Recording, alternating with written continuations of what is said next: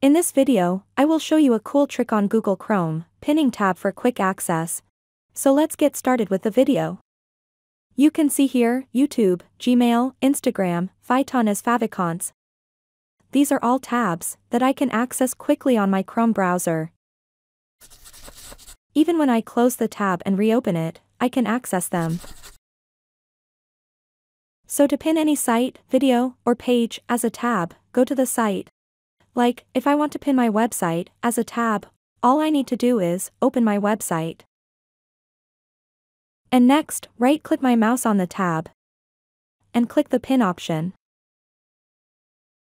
And done, I can access my website directly here. And I need not keep typing my full site address every time to open it.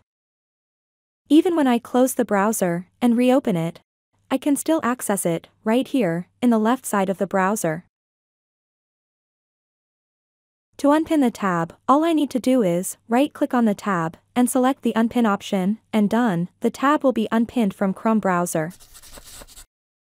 I have unpinned my website. Once I close my browser and reopen it, my site tab is no more on the browser as I have unpinned my site.